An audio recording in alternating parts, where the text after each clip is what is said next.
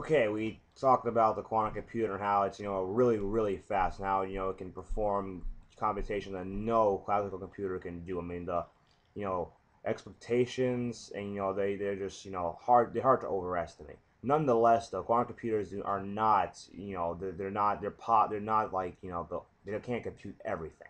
Like they still will not be able to compute incomputable functions because those just by definition are they just can't be computed. And this video will also be talking about hypercomputation and what that's all about. Now, hypercomputation in and of itself is just a theory. It's a mathematical abstraction of the ultimate computing power. Like if we have a hypercomputer, it could technically compute an incomputable function, but that again is a theoretical model. Now, we said before, quantum computers, some of their probabilities have to sum to 1. Now, it also also not only that, mathematically a quantum computer running in polynomial time on the order of n to the k steps is it can actually be reduced to a classical computer running in polynomial space, and that would mean that a polynomial time algorithm for a quantum computer let me rephrase that. A classical computer's polynomial space algorithms can be reduced to quantum computer polynomial time algorithms, which means they're feasible and therefore an efficient algorithm. Because polynomial space is not efficient, or exponential space is even less efficient than that. And so hypercomputer is again something that can perform a computation that no computer can do, and this quantum computer cannot is not a hypercomputer.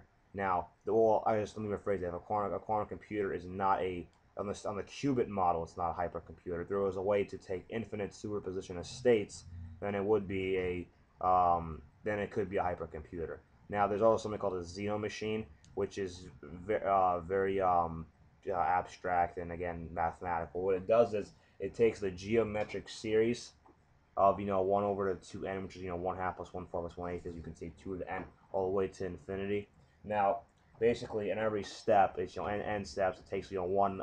Let's say in the first step it takes 1/2 a minute, then 1/4, then 1/8, and going forth, and therefore I could perform a infinite amount of computation, just like that. And so that is, if it was possible to build a computer off the Zeno machine, which is this so far no law of flaws of physics or computer novelties or anything like that say that this can be done. But from a theoretical standpoint, it's interesting to look at to see what hypercomputer mathematically would look like, just for the sake of curiosity.